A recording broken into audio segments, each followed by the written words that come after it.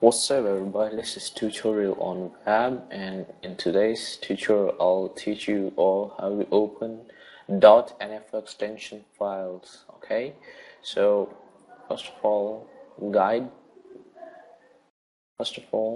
what you say that locate the nf file on a drive. Okay, so I'll choose, for example, there's an info file. Okay, so you right click on the nf file, go to open with, and it should be default with system information icon.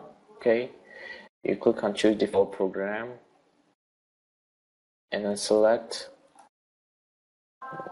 WordPad or Notepad. Okay, so I've been using Notepad to open this file, so it's saying keep using Notepad. Okay, so let's select WordPad, and you'll see that the file icon is changed to WordPad and it's now open up, and you can read that everything written in that info file like that.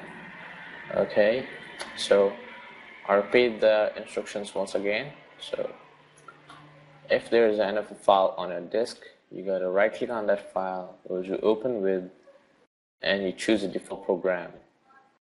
The file will be default set on the system information program. You change it to Notepad, okay, or WordPad.